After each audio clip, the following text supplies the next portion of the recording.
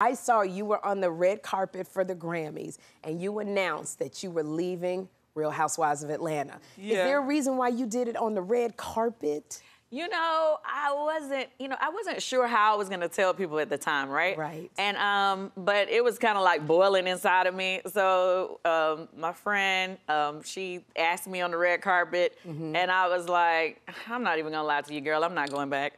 Oh, girl. And I just kind of blurted it out. And right. even though I wasn't sure how I was gonna do it, I feel like that was the best way because it was my way and it let me leave on my own terms. And it made it so I couldn't change my mind. Yeah, that's true, because you said it out there in public. I put it out there, it's solid now. It's in the zeitgeist. This is what I'm doing. It's so funny because when I was at the Wiz, Andy Cohen was sitting behind me.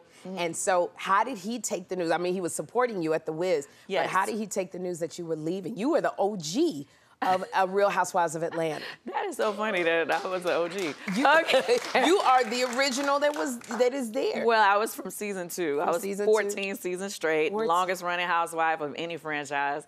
And at the time when Andy called me, he was like, I don't know how I feel about this. And I was like, well, I guess I don't know how I feel about it either. Yeah. At first I was fine until he called. And then he started saying all these things about what he was gonna miss and how much he loved, you know, our relationship. And he had me kind of teary-eyed on the phone, to be honest. And then he spoke about it again on his radio show, which really touched my heart.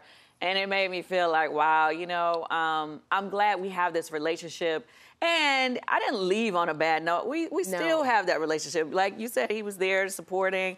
I still support him. I feel like we have a friendship, and I'm glad it's that way. But it's like we remember you from everything. Like we remember everything that you went through. It's like we went through it with you. We're gonna have a good time.